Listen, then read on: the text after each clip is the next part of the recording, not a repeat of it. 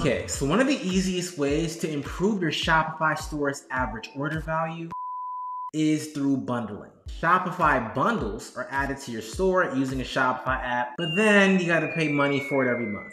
Well, lucky for you, I figured out a way to add it to your Shopify store without an app at all and completely for free. And in this video, I'm gonna show you exactly how to do that. So if that sounds good to you, you're watching the right video. Let's get into it. Okay, so before we get started, I need to show you where the inspiration for this video came from.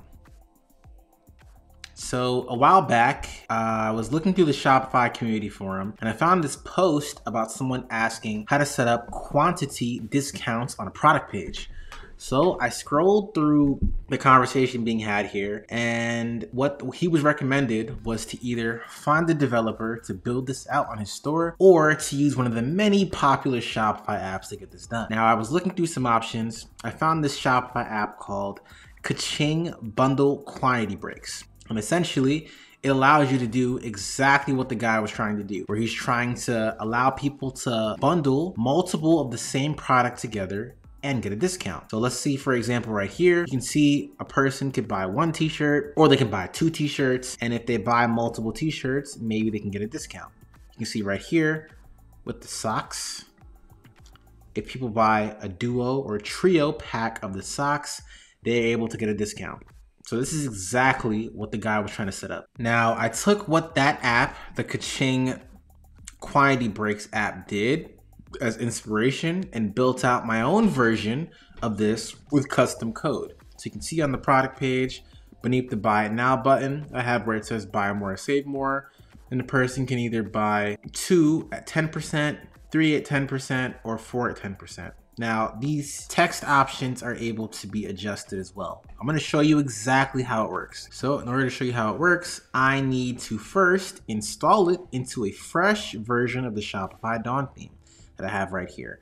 I'm gonna use this. Now, whatever theme you're using, make sure to duplicate it first before you start working with it, because as I always say, it is a no-no to work on your live theme. Never do it. So we're gonna click where it says edit code and take a look here.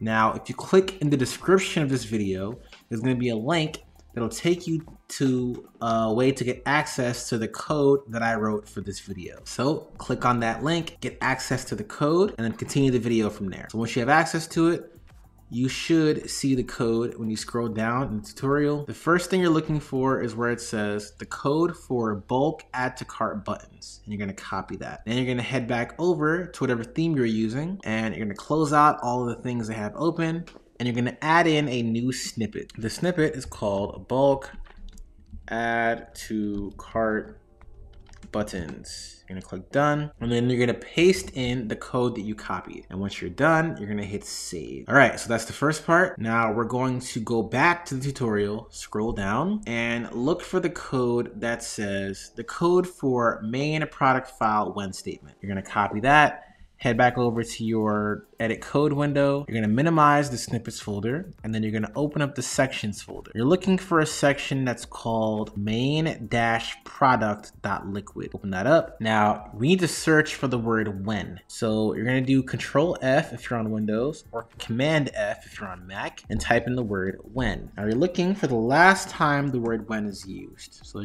as you can see, it's used a few times on the page. I'm gonna keep scrolling until I don't see it anymore. This is the last one, where it says when icon with text on line 657. So underneath where it says render, we're going to add a new space and we're gonna paste in what we copied. And then I'm gonna move the stuff we copied in just so that it looks nicer.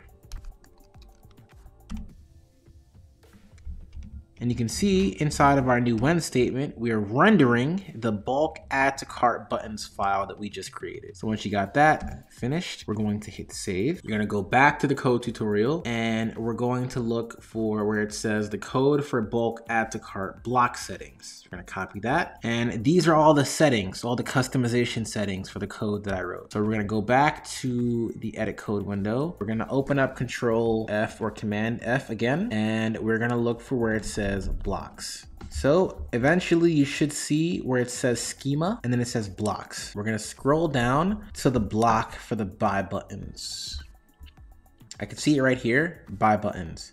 I think it ends on line 917. On line 917, we're gonna hit enter to create some space, and then we're gonna paste in what we copied. And really important, you wanna make sure on line 1030 to put a comma at the end, because if you don't, this is not gonna work.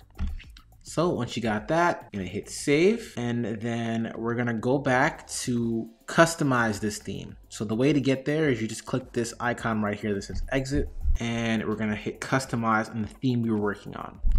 So we're going to go to the product page template because the change we made was to the main product section, which is this product information section. So if we click where it says add block, we should see bulk add to cart buttons as an option for a block. So add that in, and I'm gonna drag it underneath where it says buy buttons. So I'm gonna hit save, and boom.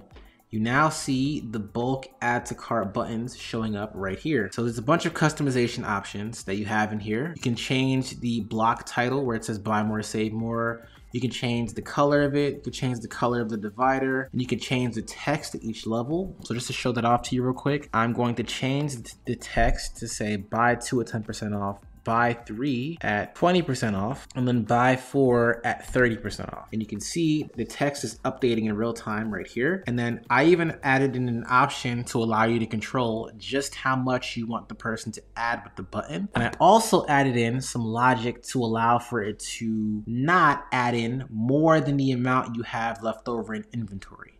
Now, it doesn't do real-time inventory tracking because the only way I can make that work is if I made a Shopify app, but it'll track whatever the inventory was at when the page loaded. And then you have color options to change the text color, change the button background color, lots of stuff for you to play with here. But I like it the way that it is right here. I'm gonna save, and I'm going to preview what this looks like. So I'm going to click this icon right here to preview the theme. I'm in the theme preview, but what I'm gonna do is I'm gonna go back to this page and reload it. I should still be in the theme preview, and you'll see the buttons are all right there. So I have 2 things in my cart right now. I'm going to get rid of them, and then I'm going to, boom, look at that. I buy 2, I buy 4, now I have 6 things in my cart.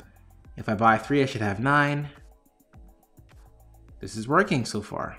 All right, so that works just fine. So remember, the second part of this video is we're gonna add in the quantity-based discount on our store. So now we have the first piece, we have the buttons set up. Now we just need to add in the quantity-based discounts, which we're gonna do right now. Okay, fortunately for us, adding the quantity-based discounts is actually the really easy part of doing this whole thing. So what you'll do is you'll go back to your Shopify admin dashboard, hover over where it says discounts, click on that. We're gonna set up a new discount, but real quick, let me show you the discount that I currently have set up for buy 2 and get 10% off. So you can see I have the discount as being a percentage discount applied to specific products. You can apply it to different collections if you want. Now, here's a little tip for you. What you can do is you can create an alternate product page template that you can use this bulk add to cart button on. That way you still have access to your regular product page template, but then you could also use the bulk add to cart one as well. All right, so scroll down. You can see I set the minimum purchase requirements to be a quantity of items 2, and I don't allow it to be combined with anything else, and then I set a start date for it. So pretty simple, but let's hover back and let's make a new discount. So I'm going to click amount off product as a discount type for this. And then for the discount code, I'm gonna set automatic discount. The title, I'm gonna put buy 3, get 20% off. The discount percentage is 20%, and I'm going to apply this to a specific product. For me, I'm working on a test product just to show this to you as an example, where you apply this to whatever product you need to apply this to. And then I'm not gonna set a minimum purchase amount. I'm gonna set a minimum quantity of items, which for this example is 3. And yeah, that should be good. I saved it. Now this discount is active. Okay, hold on. And now I'm gonna create a duplicate of this for the buy 4 example. So we're gonna say, okay, buy 4, get 30% off. And then you're gonna change that to 30. and then change the minimum requirements of quantity to be 4, and I'm gonna save that discount. So now I have all 3 of those discounts active. Buy 2, get 10% off. Buy 3, get 20% off. Buy 4, get 30% off. So let's test this out right now. So we're gonna go back to our theme preview that have the buttons on it, and I'm going to clear this out. And let's test this out. So let's buy 4.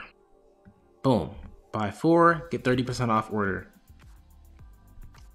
Now, where you might encounter some issues with this is if, let's say, for example, somebody wants to buy 4, but then they also want to buy 3. I think it's going to probably default to buy 4 since there are 4 or more products being shown here. But either way, this is how you set up a product bundle on your Shopify store. So I know this was a long one, but we did get through it. Okay, so I put a crazy amount of time putting all this stuff together when writing all the code for this video and just thinking about how I wanted the video to be. So I really do hope you guys get value out of this. So if you've made it this far, you should have a working version of Shopify Product Bundles on your product page. So yay you. And if you enjoyed this video, I know you'll love this next one that I have about how to use and install Google Analytics and Google Tag Manager on your Shopify store. If you're interested in building a profitable Shopify business, you definitely need to know how to do this. So click into that video. It should be somewhere on the bottom of the screen right now. So click into it. Hope to see you in there, and I hope you enjoyed this video.